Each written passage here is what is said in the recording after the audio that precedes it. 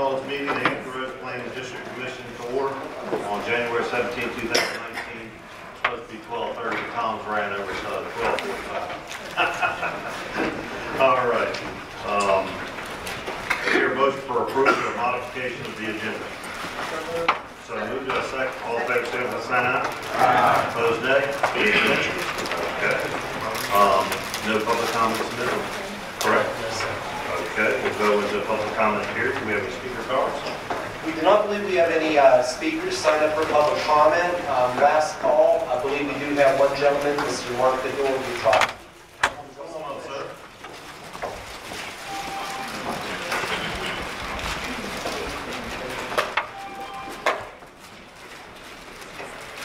Thank you, Mr. Chair. Thank you. Honorable Commissioners and fellow interested parties.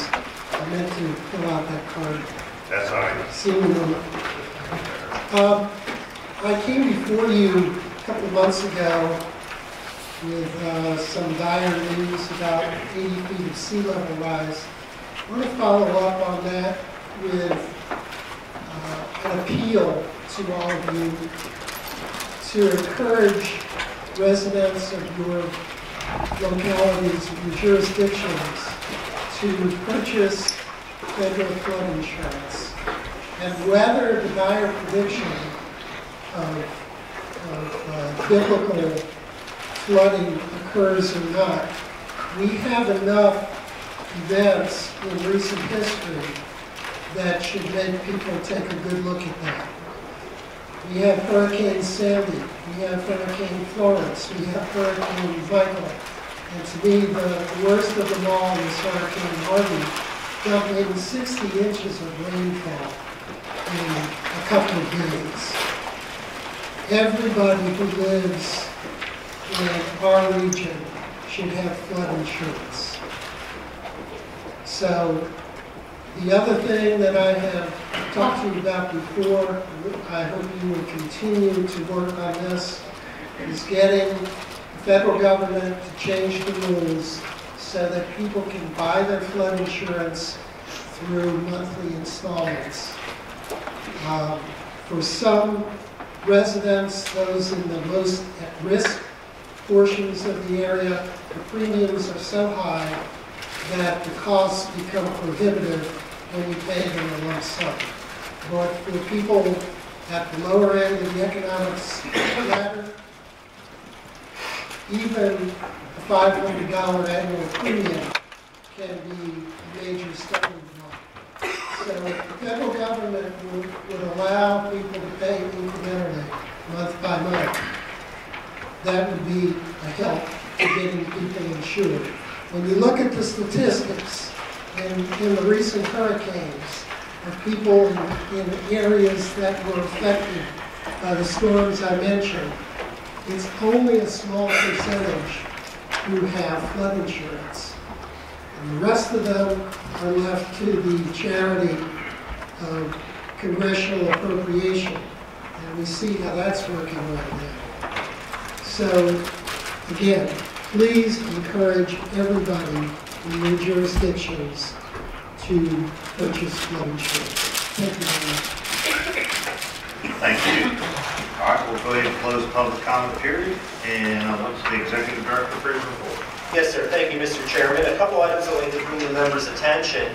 First, at each of your places, you should have a brochure titled Hampton Roads Regional Legislative Priorities. This pamphlet represents the regional legislative priorities adopted by the Hrpdc, this commission, and also the Hampton Roads Transportation Planning Organization. And are items that we will be advocating for this General Assembly session. So I wanted everybody to have a copy of that. Second item I wanted to note is that on January the 31st, the Hrpdc and the HRTPO have been invited to Richmond.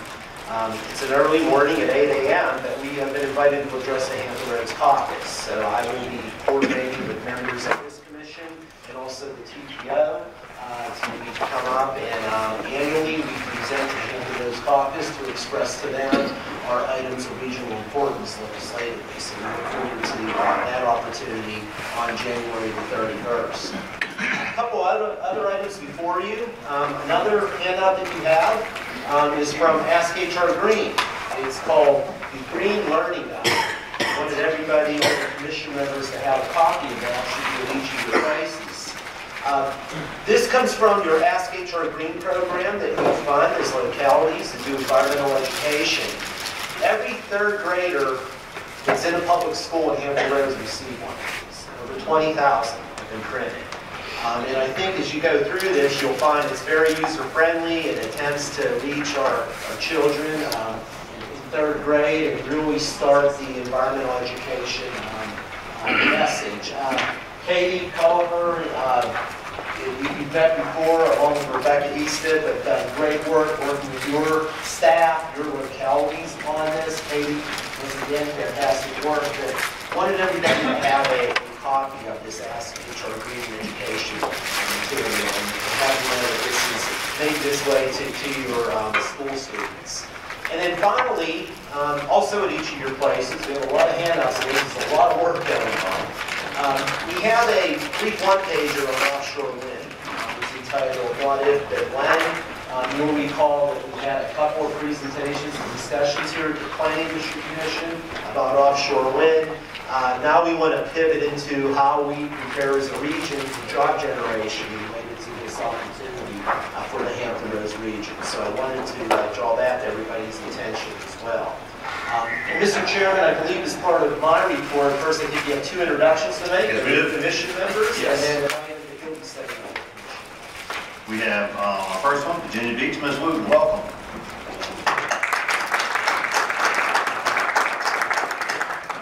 And from York County, Ms. Knoll, welcome.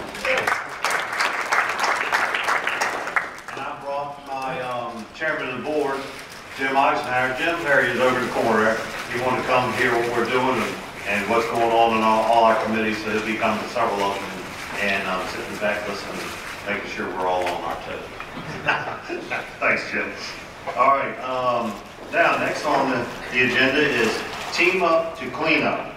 And it's an honorary board, and this spring Hampton Roads will be the national kickoff location for 2019 Great American Cleanup, the nation's largest community improvement program. The mayors and chairs will receive a letter from me on Team Up to Clean Up and invite you to serve on this honorary board. And Mayor Tuck has already said he would be glad to join another committee. Mayor Tuck, we're wearing him out. We're also inviting Governor Ralph Northam and his wife Pam to serve as the board's co-chair, and the mayors and the county board chairs and the military commanding officers in the region to also serve on this honorary board. It is our hope that your support on this board will generate local recognition. I ask that you would confirm participation on this honorary board by February 15, 2019. The event will be held on May 3rd and 4th, 2019. Each locality, through coordination with HR Green and .org, and the program will invite to host an organization on multiple community improvement projects involved in the engagement of hundreds of volunteers for a half day of work on either day. The projects may include litter cleanup, park spruce ups, getaway beautification, wetlands, tree planting. Teams of volunteers will recruit the local military and commanders in cooperation with the citizens group in order to make this a successful event. So it's one of the biggest events that we put on, I believe, correct? As far as organizing and putting together as far as cleanup? Yes, SHR Green has done this previously. It's just that the honorary board is symbolic, that hopefully is a group that can generate interest as we try to move together as a region towards this cleanup on the 3rd and 4th. So as Chair Hibble indicated, that letter will be coming under his signature. We'll be getting that out very soon, and would ask for everybody to make their appointment by February 15th. And that way we can keep from having meetings on it. Thank you very much. All right, next we'll move into the consent agenda. Yes. And you'll go ahead with the consent? Yes, sir.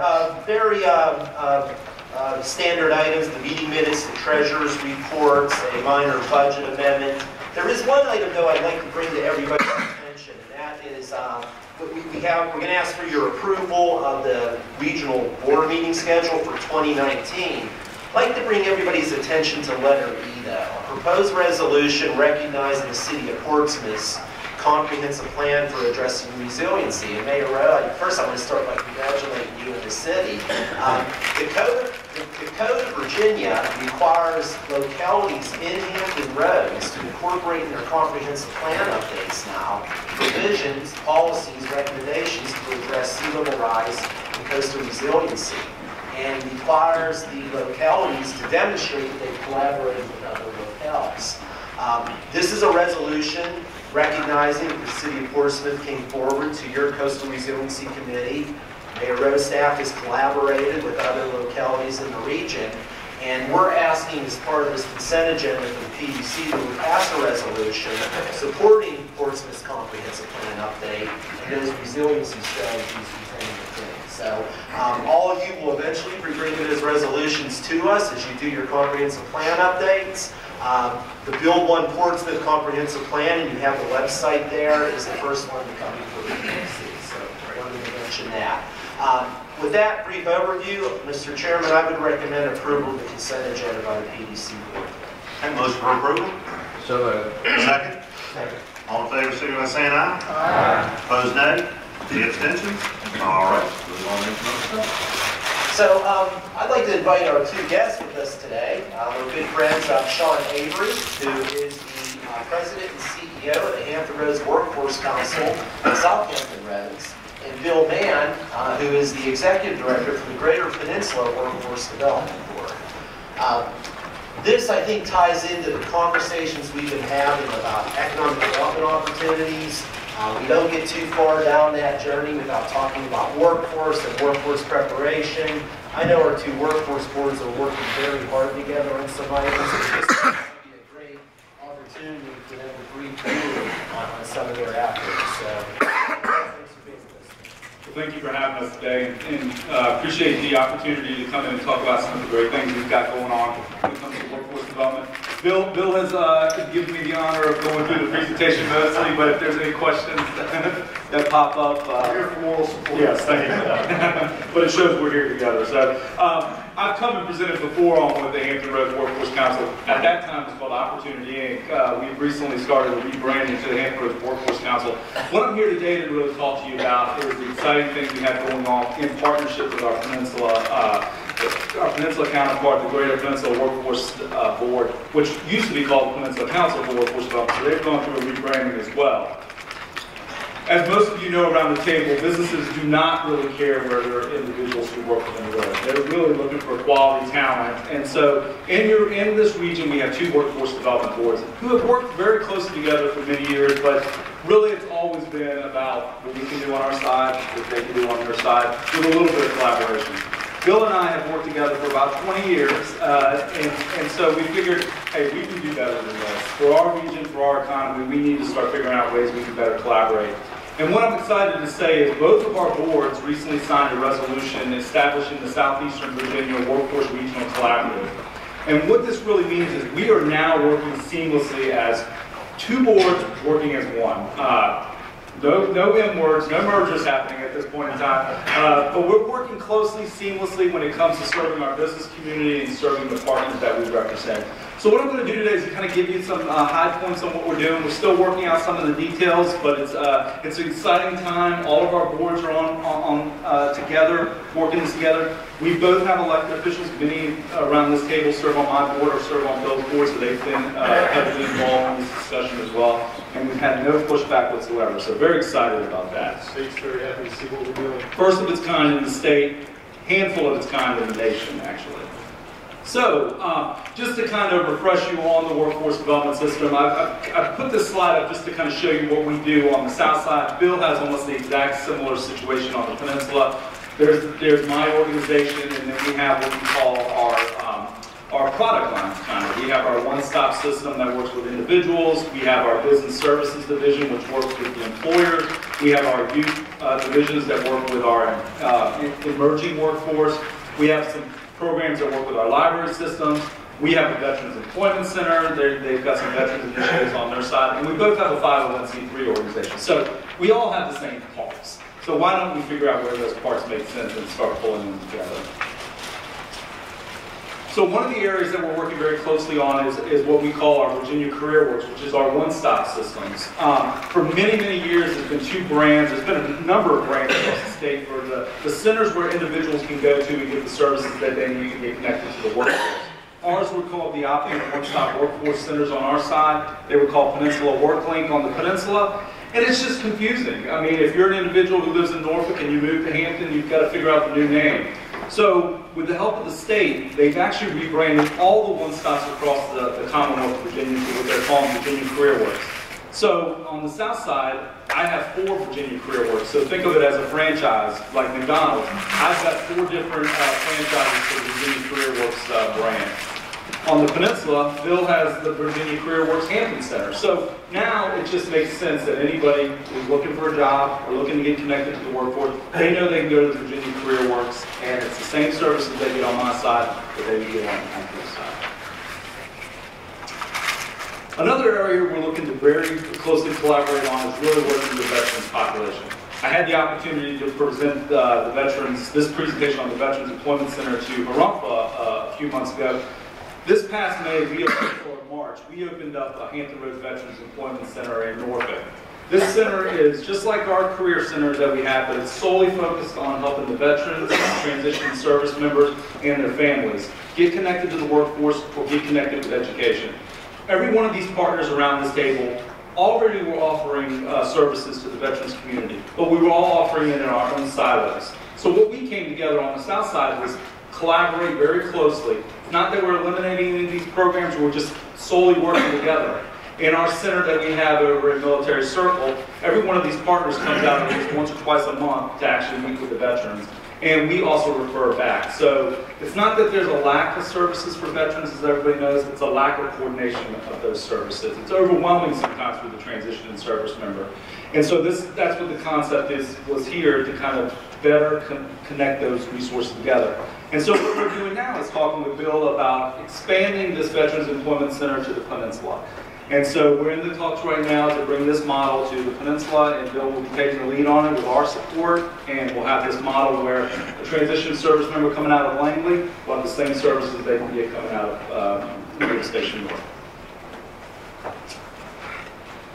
Just some stats last year, since we've even been open in March, we've served over 1,600 veterans. So we already know that just proves that the model is there. They need these services, they're looking for these type of activities. One of the other exciting areas that we're partnering on is the Hampton Roads Workforce Council received a grant from the Hampton Roads Community Foundation to establish what we're calling the Hampton Roads Veterans Career Compass. So think of the Veterans Employment Center as the high-touch facility where an individual can actually get one-on-one service. This is the high-tech component of it. This will be launching here within the next few weeks, where a company can post their job openings on this website, specifically if they're working with veterans or transition service members. The veteran and transition and service member can post their military transcript, and it will connect the two together. It will create them a official resume, and it will make that connection. And all of this is free of charge to the employer and to the individual. So right now we're recruiting employers, and as soon as we get a good number of employers on the site, then we will launch it to the individuals. We want to make sure we have some capacity in there before we launch that. So that'll be a true regional effort that we're doing together, and at some point the state's even looking to expand this to the state. Some other areas where we're collaborating together is around our next generation, our emerging workforce.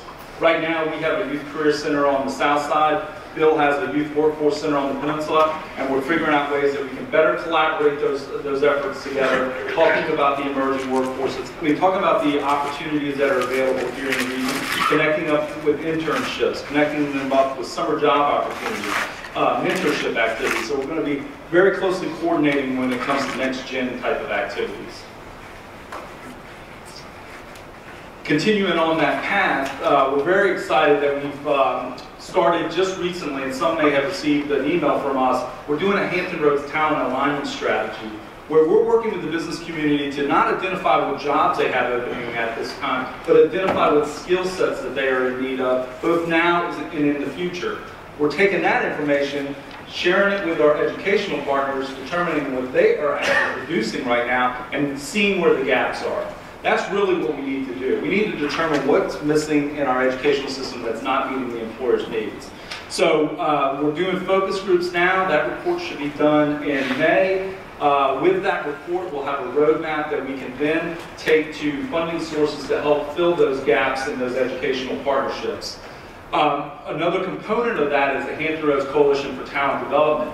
What we've been able to do is bring together the 4 community colleges that represent our Go Virginia region. We've brought together Old Dominion University, Norfolk State, ECPI, the K-12 system, and really what we're doing for the first time is meeting together to talk about what our workforce needs are in this region, and when it makes sense, investing in those efforts. Just this morning, John Dever, the president of Thomas Nelson Community College on the Peninsula, and myself presented to the Go Virginia, presented our application to Go Virginia for funding to help support this effort, and it was very well received, and Bill's been a primary partner with that as well. So very excited about that effort, and again, this is going to be how we start attracting and developing our talent here in the region. Another area, again, as I mentioned, businesses and employers are our primary customer when it comes to the work that we're doing at both of our organizations, and so we for many, many years would go to a prospect visit for the Hampton Roads Economic Development, and both of us would be sitting in the room talking about our products that we can offer, and it was the exact same speak. So an employer was hearing, oh, I can offer that, and Bill can offer the exact same thing.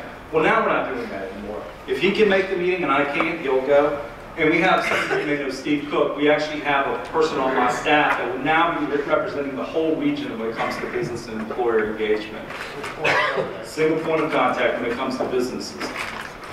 We're also taking all of our forms and various policies that we have when it comes to on-the-job training, customized training, when it comes to internships and work experiences and incumbent worker training, and mirroring it together so that, that when somebody fills out an application for me, it goes right to Bill. It's the same type of application. No need for 2 different applications that may have had just a slight different variation because we interpreted something a little bit different. We're now going to have where it's a seamless process for the employer, and they don't have to worry about whose policy they're following.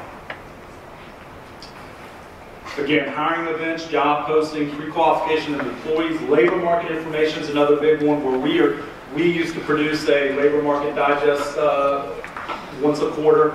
They had a labor market information system. We are now producing one report for the whole region, including state of the workforce reports and other activities such as that. 2 of the most exciting things that we're getting involved in that's really demonstrating this partnership is, and neither, I'm not in that picture, so I don't want you to think that I've dyed my hair or anything. America Builds and Repairs Great Ships is a perfect example of how we collaborate. Newport News Shipbuilding and Virginia Ship Repair Association and their memberships are really starting to figure out how they're going to meet that 355 Navy that the government is proposing. They need a lot of workers, and they need them quick, and they need them skilled up. So what Bill and I have done is we've taken it on that we're going to invest in that opportunity.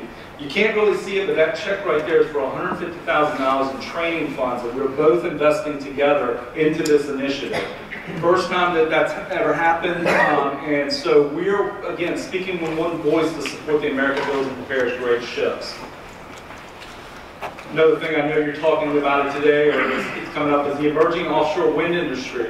So the Hampton Roads Workforce Council, on behalf of those sides, actually served as the workforce component of the study that the governor just released. We were the ones that convened all the partners in the K-12 to make sure that we were going to have the workforce that's needed for this offshore wind when it happens.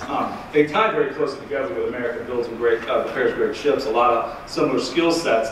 But we were the workforce pieces that came together, and so as this continues to grow, we'll be there right at the table to make sure that we're developing that workforce that's needed to meet the needs of those industries. And lastly, before we take questions, The next steps for this collaborative is actually, for the first time in the 20 years I've been around here, we're having a joint executive committee meeting in February, and then we're having a joint board meeting in March. Bill's board's about 40 members, my board's about 40 members, so there's a lot of people going to come together, but it just makes sense that we get together and discuss these issues. And so in March, we'll be having that joint board meeting, and many of you around the table that I know are on my board and Bill's board will be there as well. So it's an exciting time when it comes to workforce development. Workforce development is economic development, so if you're involved in economic development, you know that talent is the top thing that's going on now. And so now just wanted you guys to know that we are working on that talent together in this new collaborative. Bill, did you want to add anything? I think we covered it well. Good job. All right, do we have any questions? Yes. This is great. Thank you for the working together. I think that's wonderful. I wanted to share an experience I had just this past week. We got an email from a tech company that's growing in Norfolk called Amplified IT, and they're trying to recruit some of their folks, tech folks from New York to the region, and was asked about quality of life, schools, etc. And I appreciate we're working on workforce-specific skill sets. But the piece of the puzzle that I think may be missing, both here, maybe Hrpdc, is how do we sell the quality of life that is Hampton Roads? How do we sell that? Where is that happening, and how can we provide that to our companies so that they can also use that as a tool to encourage more folks to come to our region? I know Visit Norfolk does a great job. Virginia Beach, Newport News, Hampton, all of us have our respective commitment towards bureaus, but I don't see a piece that really says, come home to Virginia. What is that all about? And the other thing is, I think that we're really missing out on is boomerang kids, folks who grew up in the area, who wanted to go out and do their own thing. Now they're starting to settle down. This was the case with my family. We moved back to the area to be close to family and great quality of life. How do we capitalize on that? I don't know if that's with you all, but I think with the regional thinkers and leaders that are in this room, we need to do a better job of selling who we are. Thank you. Yes, ma'am. Yes, sir. I think it's a big deal that the two organizations are working as one, and I think we need to celebrate that. So if it's in order, I'd like to offer a motion that we commend the two executive directors for working this out. I second that. Yes. All in favor, say by saying aye. Aye. All right. Thank you. Thank you. And if I may say, Sean, I'm on your board along with Mayor Rowe and I, and we view this as a start to regionalism. It has to start somewhere, and I think that Mr. Avery and Mr. Mann, you've taken on that task to start it within the various cities within the region. So I personally would like to commend you because I'm very excited about the two boards coming together, acting as one, and using the resources to help all of our cities within the Hampton Roads. So thank you. If I may, Sean, just two questions. Your youth workforce center, any idea of how many participants you have in that program, and maybe you could provide a little more info on that? Sure. For our Youth Career Center, we had 7,000 participants through those programs. And it's a little misnomer. There is a physical center, but there's also you go out into the schools and work within the communities. Our physical center is located at Tidewater Community College, Virginia Beach campus. So, as you can imagine, that's kind of far down in the beach. So it's hard for people in Norfolk or Portsmouth or Franklin, Southampton to really reach those. So we go out in the schools and do that. I know Bill and them do the same thing on the peninsula. They have their Youth Career Expo, which serves about 3,000 youth. And Bill, you may want to mention that. Sure. We cooperate with the Virginia Peninsula Chamber of Commerce to host a Youth Career Expo on an annual basis, and we serve all of the school divisions within the peninsula as well as a couple outside of our particular region, and about 2,500 to 3,000 youth come. We have mock interviews, we have workshops, we have displays illustrating various occupations with in-demand industries and businesses and such. We really want to work to get the young people excited about the opportunities that we have here in the greater Hampton Roads region and such, and help connect their education, their high school education, with post-secondary education opportunities and career pathways that'll put them on the right path. So yeah, it's quite a program. And Mr. Chairman, if I may, just in terms of connection to our previous discussion, Sean and Bill, we've been having a lot of conversation around offshore wind, regional resolution of support, particularly related to the economic growth opportunities. Could you talk a little bit about any workforce development training that you're starting to wrap around the disciplines that can support that initiative? Yeah, so when they were doing the, producing the study for the governor, as I mentioned, we were kind of the workforce development convener for that. And what we did around that was we brought together the community colleges, we had K-12 representatives, and we had four-year institution representatives to hear what the needs are going to be. And as I mentioned, it's not very unlike the shipbuilding, ship repair industry. It's around a lot of technician type levels. So the community colleges are developing pathways for those areas, so is the K-12 system. So, you know, that as we ramp that industry up, the programs will be ready to ramp up as well. And so having those individuals at the table, why we're starting to ramp up, that's what's important, because you don't want the industry to start producing these wind turbines and getting them offshore and not have the workers to meet the needs. So they need to be there at the beginning, and that's kind of where we are at this point in time. Thank you, Sean and Bill. Appreciate all your hard work. Thank you. Great to see y'all working together and pulling that together. Thank you very much for all your efforts. Thank you. You're welcome. Have a great day. All right, we'll move on to Ray. Yes, this presentation is our annual presentation from Mr. Greg Rickendorf, our chief economist, on our regional economic forecast.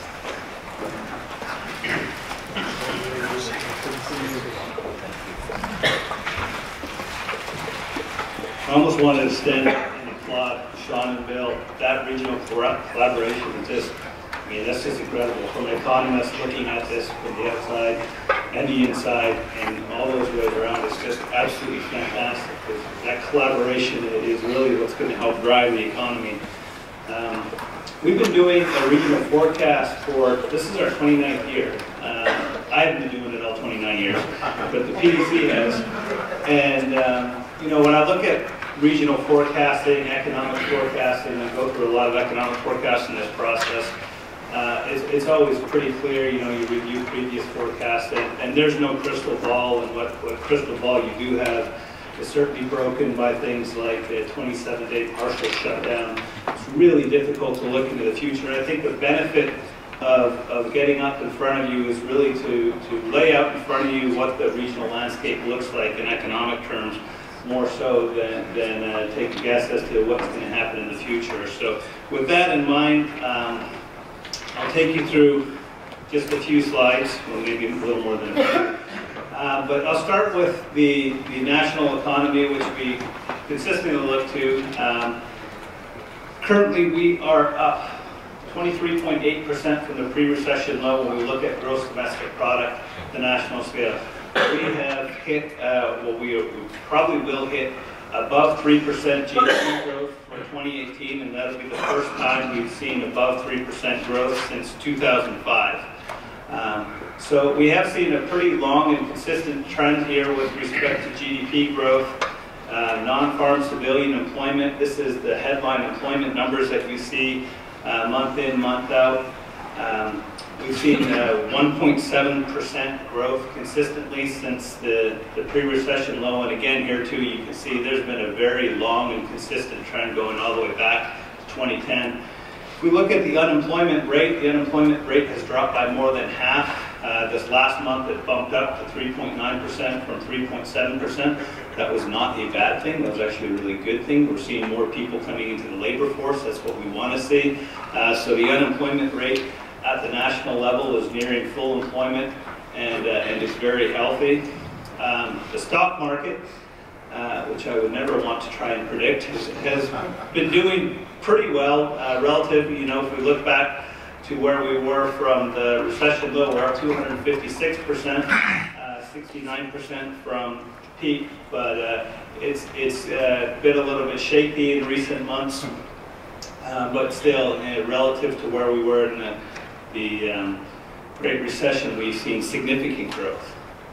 So if we look at Hampton Roads, I know I've showed you this chart several times, and I think it's always just an important one to go back to. What I'm showing here is 3 different lines. The black line is the U.S., orange, Virginia, and the green line is Hampton Roads. And this essentially goes back to when the Great Recession started, so we can kind of measure how far we've come. And with the black line, you can see the U.S. went into recession, they hit bottom, and they moved steadily out of recession. Virginia, the orange line, we didn't quite have that same consistency. We bounced around a bit, but it took several years, 70+ months, for them to regain all the jobs that they lost through the Great Recession. And in 2014, both the U.S. and Virginia regained all the jobs that they had lost. One thing you'll notice about the green line is it's longer. Part of the reason is that we entered into recession before the nation and before the Commonwealth. We dipped down the same month the Ford plant closed in Norfolk. So that's when Hampton Roads hit recession, and clearly we've had a much more difficult time trying to work our way out of this recession. We did not regain the civilian jobs, the non-farm civilian jobs, until April of 2018, 4 years later after the U.S. and the Commonwealth. So we've had a rather tough time digging out of the recession. We've regained our jobs.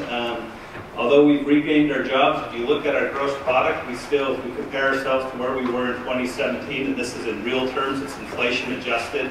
So are we better off now than we were then? Well, not quite. We see a 2.1% decline from where we were back in 2007 with respect to regional gross product. So we have a way to go. If we compare ourselves to other metropolitan regions, this is regions we usually use between 1 and 4 million. You can see that over the past 3 years, we're on the bottom end there. We compare rather poorly.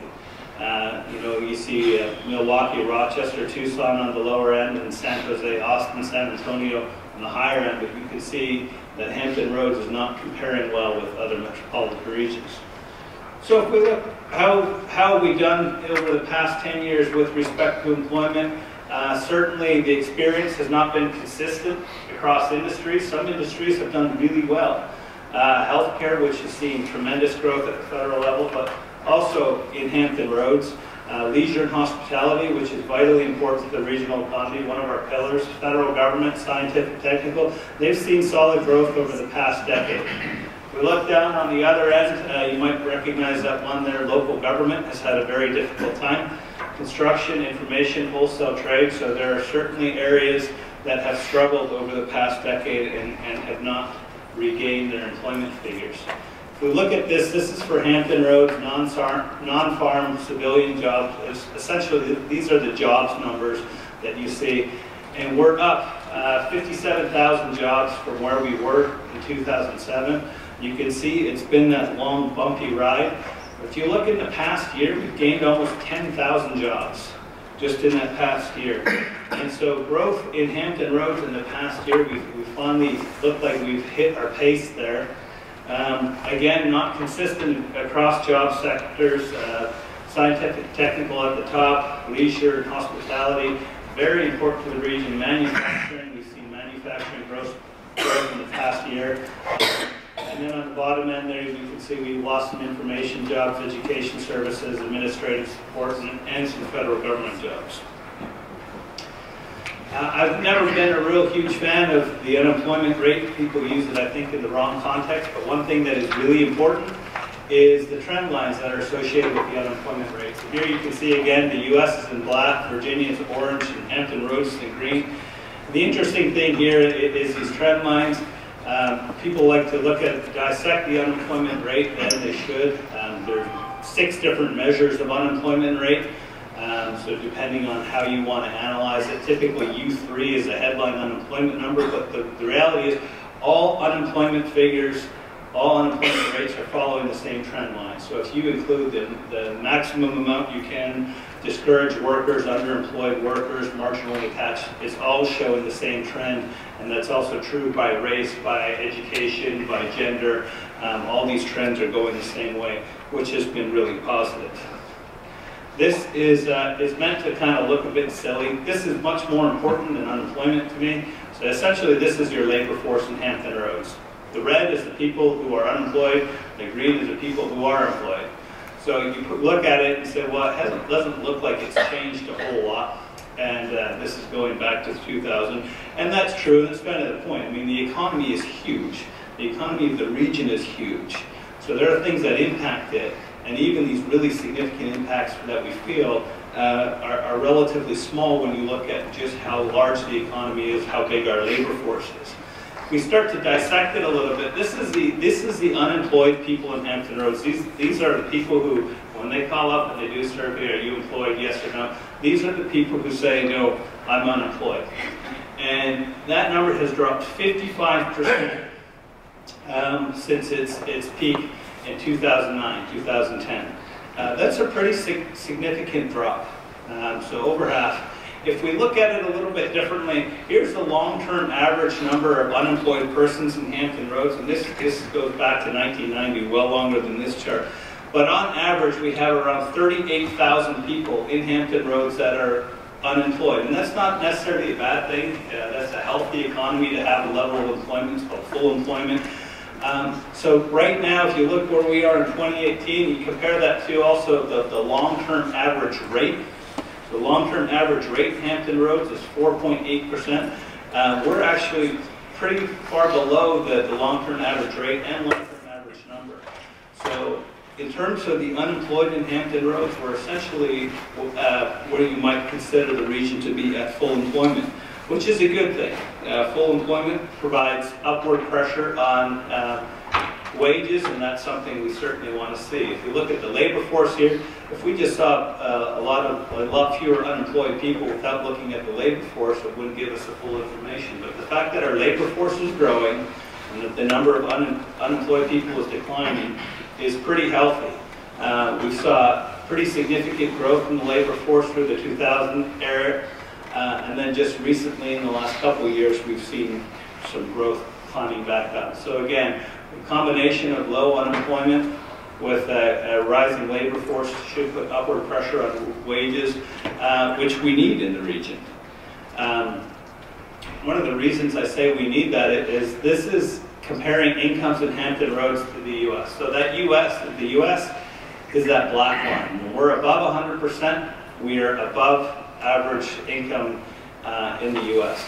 The green is per capita income, and the blue bar is average wages and salaries. So you can see, if you go all the way back to 2001, we're nowhere close to where the U.S. is in terms of average wages and salaries. And per capita income bumped up once in 2009.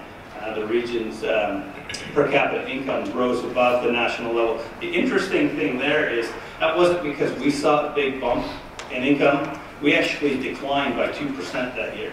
But the federal, at the national level, they declined by 4%. So we went higher than them in terms of per capita income. But this is an area of Hampton Roads that we would like to see some wage growth here. We're desperately needed some wage growth here, and this kind of puts that in perspective. Yes. But Greg, excuse me for just talking now. This tells a tale of cost to us, cost of government. As we search for talent at the manager level to fill all those positions, recruitment, retention is one of all managers' primary responsibilities, and all of us are struggling to fill the bill to meet your expectations in service delivery to the constituency and the businesses here in Hampton Roads. And this chart here is telling us that the cost of government has to go up in order to compete for the talent necessary to be the region that we are. And we have enjoyed low salary ranges to provide government in our jurisdictions. And as elected officials, I'm just kind of throwing a red star cluster out there to say that all the managers in here are really struggling to meet our recruitment and retention standards, because people won't stay here and work for us as the economy improves, as they provide better, equal benefits than what we can now offer in government, especially with our new pay programs that have changed the dynamics of working for the government. And so that is a very serious chart. It's a very expensive chart, and it's one that eventually we're gonna see the impacts on our budgets to support the quality service delivery. And I appreciate the opportunity. That's a fantastic point. I think one of the things, people look at this one of two different ways, but the reality is it's a double-edged sword. For businesses, you might look at it, well, it's great to have a low cost for people to hire people, but on the other side, this makes competition for talent incredibly tough when you pay much lower wages than other places across the Commonwealth, the nation, and the globe, actually. There is some good news when it comes to incomes in Hampton Roads, and that's when we look at median family incomes. This is a very good barometer of quality of life, and I'd like to point this out that we do actually track well when it comes to median family income, which is fantastic for a number of socioeconomic benefits. So we do look good there. And when we're talking about income, one of the biggest sources of course, is the DoD, which funds a good chunk of our economy. If we look at these annualized real defense outlays, the reason I put this in front of you is just to show you that it does look like it's a little bit cyclical. You can see the Korean War, Vietnam War, 80s Cold War buildup, War on Terror. The interesting thing is if I overlay this with population growth in Hampton Roads, you'll see that Vietnam War bump is when we saw population increasing in Hampton Roads significantly. Again, with the 80s Cold War buildup, we saw pretty significant increases in Hampton Roads population. And then suddenly the War on Terror, you see the outlays go up, but our population did not. So there's some kind of interesting components of that. And one of them is right here. If you look at military personnel in Hampton Roads in the U.S., you can see from the Vietnam War, us coming down a little bit, and then a bump from the Cold War in terms of the number of personnel in Hampton Roads. And then with the War on Terror, we did not see an associated bump with personnel. And that's because a lot of the money went into contracting. The DoD is changing how they do business, and a lot of the money that they're spending doesn't go back into personnel, so we don't see those huge bumps associated with our population when the DoD starts spending more money, even though it does really flow into the region. We talk a lot about diversification in the region, and this is just, I think, something to show people. If you go all the way back to 1969, that's the earliest we had data for.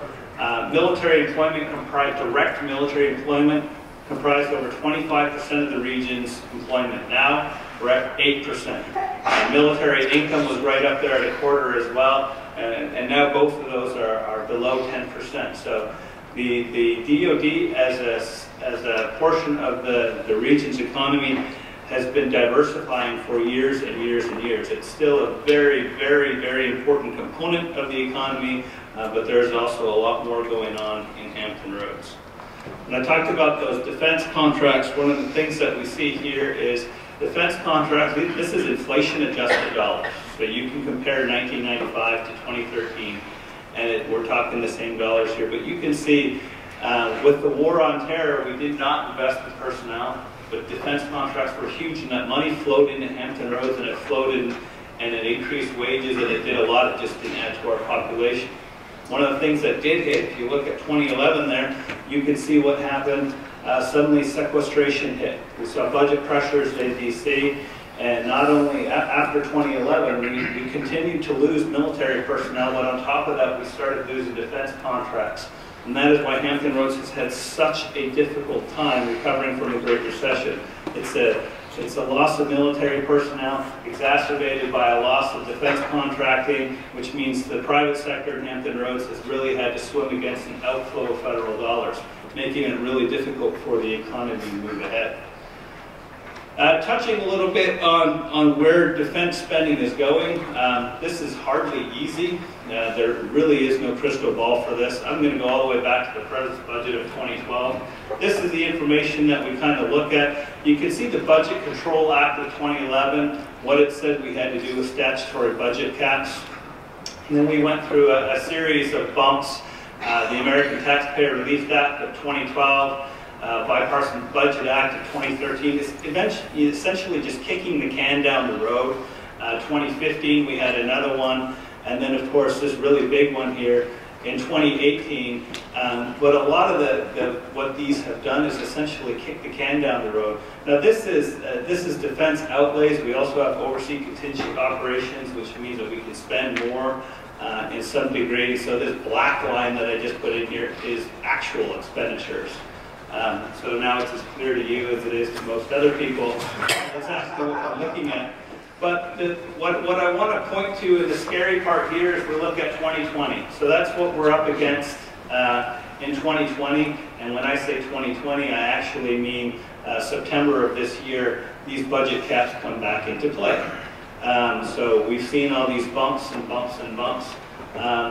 And you can only read the tea leaves, but so much to determine, well, what's that going to mean for 2020, 21, and beyond.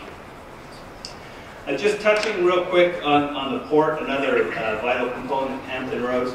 This shows the exports and imports going through our port. One of the things that's fascinating to me is when I overlay this on top of global trade, it matches almost perfectly. So what we're seeing at our port, whether it's increases or decreases, tends to match what's going on with global trade. If global trade increases, we'll see more cargo through the ports and vice versa. One of the things that we've noticed is containers. If we look, containers are up significantly over the past short while, but the number of ships is down. That's because these ships are huge. I hope you get to see them coming through every once in a while. It's pretty magnificent. The share of East Coast ports, when we look at Hampton Roads, our port has done fantastically well. They're really competitive. They're maintaining share against a lot of other ports that are making really significant investments as well.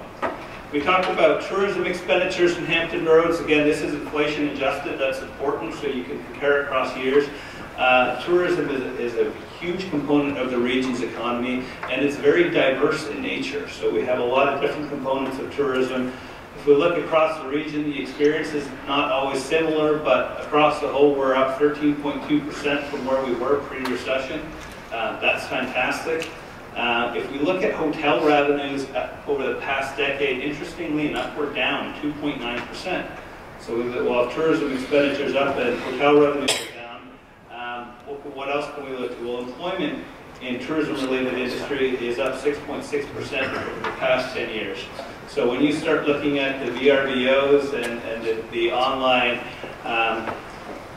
people sharing houses and the sharing economy, even though we see a decrease in the number of people that are using hotels, that doesn't mean that there's necessarily a negative impact for the region. Certainly there's still a positive one. People are coming into the region and through other means, and it's vitally important that we address or expand on that. Retail sales, this is a kind of an interesting chart. I think we'll look at this and you can see that going back to 2007, we're up 10.5% from where we were. There's been a pretty continuous growth trend here since 2010. And if you look at it, since 2006, we've seen an annualized growth rate of 1.2% in retail sales. 1.2% isn't so bad until you adjust for inflation.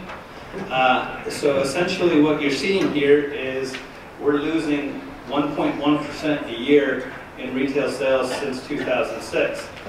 And retail sales is one of those things I think people can understand that if you've hitched your cart to an old horse, you're going to get less and less productivity out of it. So essentially, when we look at retail sales in Hampton Roads, one of the things that's changing, not just here, but across the Commonwealth and across the nation, is people are spending less and less on goods and more on services, and we don't tax services in the Commonwealth.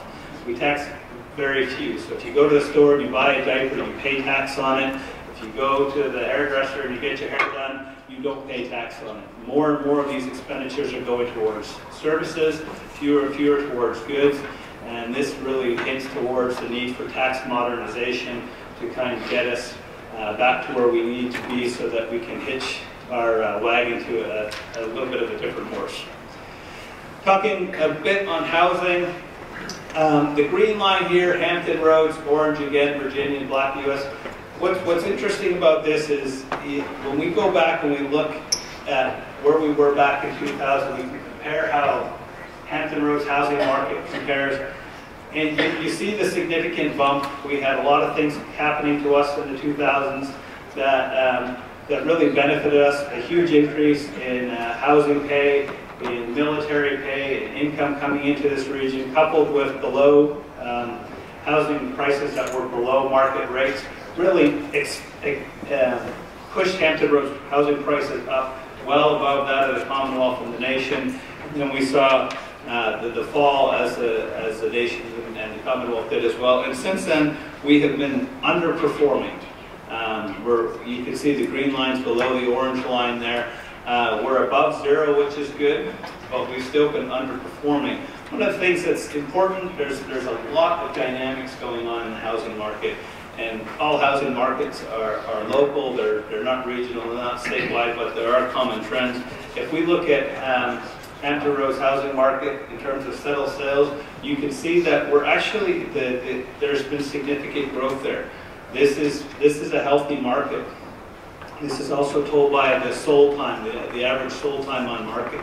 If you're right around 60, that's a healthy place to be.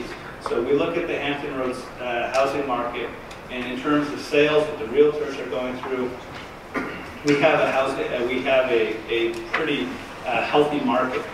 We look at housing permits in Hampton Roads. It tells us a little bit of a different story. You can see where we were back January of '96, even going all the way back that time. But essentially what we're looking at here is we saw a pretty significant drop in housing permits, and this is an indicator of construction.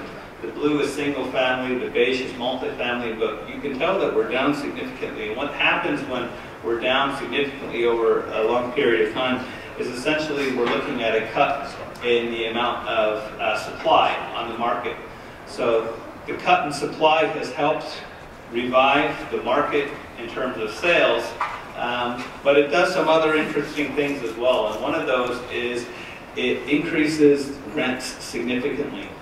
And when you increase rents, you make housing less affordable. And if you look at this black line here, I remember being in front of us 2005 and talking about housing affordability, rental affordability, and what an issue that was in Hampton Roads. And we're trending back to an issue there because we're not seeing a lot of product being added to the market, and the result is an increase in rents.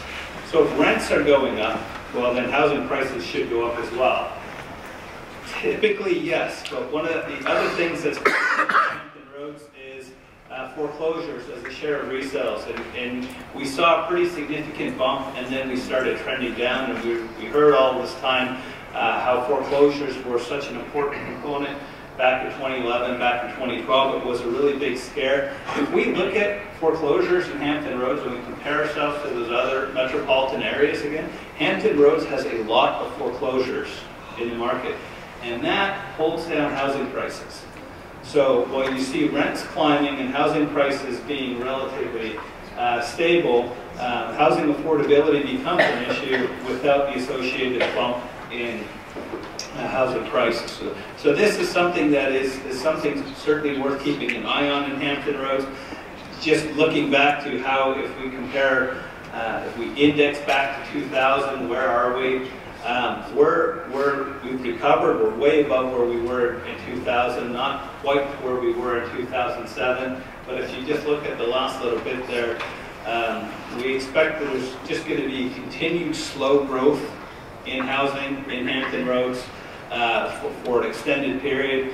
It's one of the things too that we're seeing at the national level, that the housing market is slowing somewhat. So we'll probably taper that into that in Hampton Roads as well.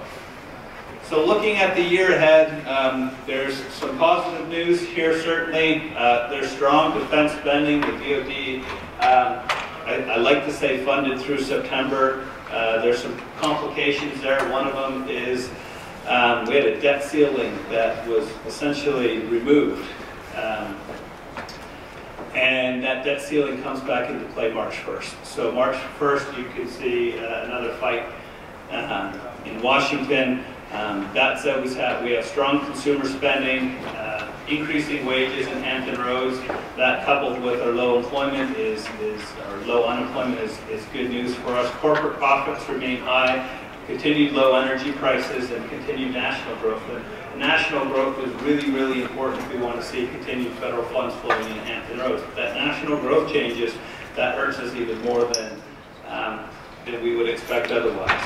On the other hand, we do see growing risk of recession. Let's talk a little bit more about that in a minute. There is a national home price acceleration taking place, and the markets there are showing that might be a leading economic indicator there. Global trade tensions. This one is very, very difficult to determine. The problem with trade tensions is there are really long-term impacts that are associated with these trade tensions, and especially what's going on in China right now. We're seeing that the Chinese market is dropping, so that essentially is going to impact the U.S. There's a European slowdown.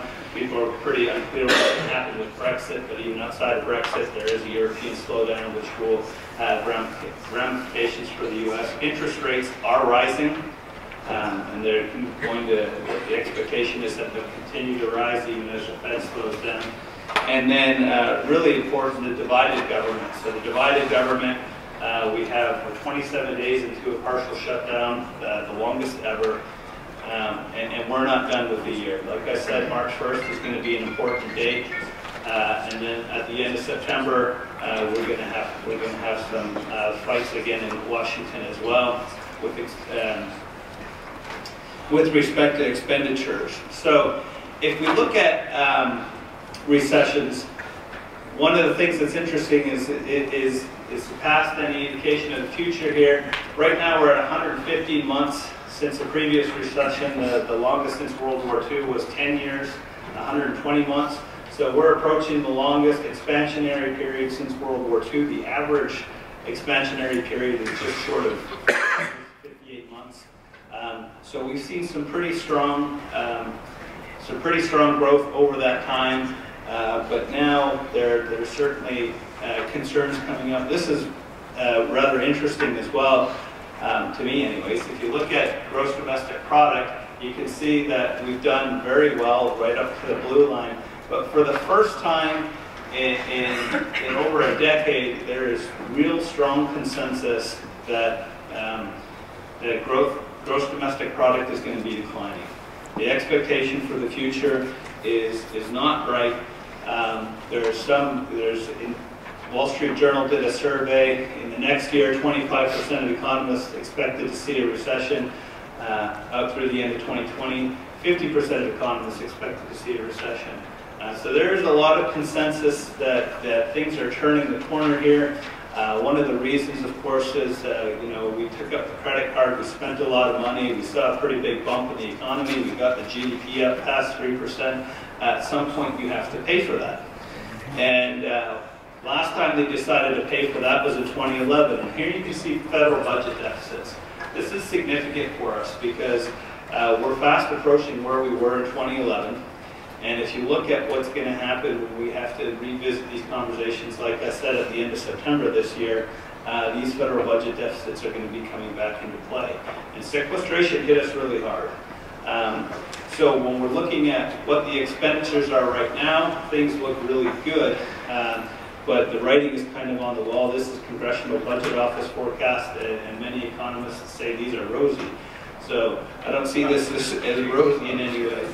But a little bit cautionary. So when we're looking to the next year, this is the forecast for 2019. We see at the national level, we expect GDP will come down a bit, 2.6%. We're going to see the increase in interest rates, short-term from 2.0 to 2.8, long-term from 2.9 to 3.3. You'll see a little bit of compression there between short-term and long-term interest rates. We're looking at Hampton Roads. Our forecast for the year, assuming that we see an end to this partial government shutdown. We have really no idea what's going to happen there, but assuming that we get back on track quickly, we expect the gross product for Hampton Roads to be 2.2%, and we have not seen anything above 2.2% for the last decade. So this is the strongest growth year that I've ever forecasted for Hampton Roads. And I think that that's significant in the way that we know that this year is going to be good. We saw some pretty healthy growth last year, so last year and this year looked good for Hampton Roads. But when I look to see what the tea leaves are showing for 21-22, we know that this is our good period. We have a good year ahead of us. We likely have a good year ahead of us. But beyond that, it gets much more difficult to read. We expect civilian employment to come up 1.2%. Unemployment rate to stay right around where it is with an expansion of the labor force. Retail sales to continue on a relatively healthy year that we had here. Auto and truck sales is kind of interesting. They peaked in 2006. They've been in decline ever since, so we've been forecasting a decline. We think the decline is going to slow, but fewer people are buying vehicles, and vehicles are getting much more expensive, so that's what's impacting the negative forecast there. And then finally, the value of single-family residential building permits. 3% growth off a pretty low 2018, so we'll continue moving forward. Expectation is that we'll continue moving forward with building permits, but not to where we need to be. That concludes my forecast. I'd be happy to answer any questions you might have. Any questions?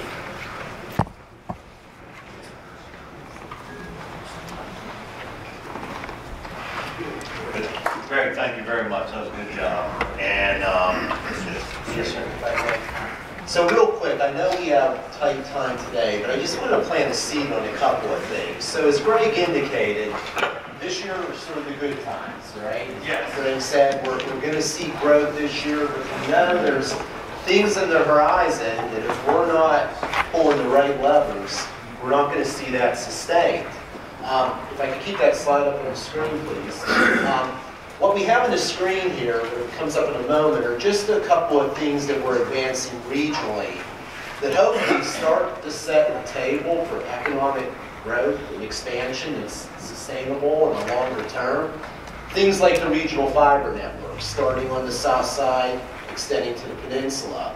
You've heard about a regional economic development site inventory that you're going to get a report on coming up. And we're trying to inventory our sites and determine what we need to do to make them shovel ready, to be ready for businesses to locate.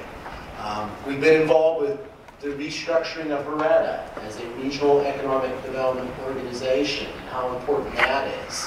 Our peninsula localities, through their Go Virginia Peninsula Unmanned Systems Initiative, have established a revenue sharing model that could potentially be considered for other localities on the south side to participate in.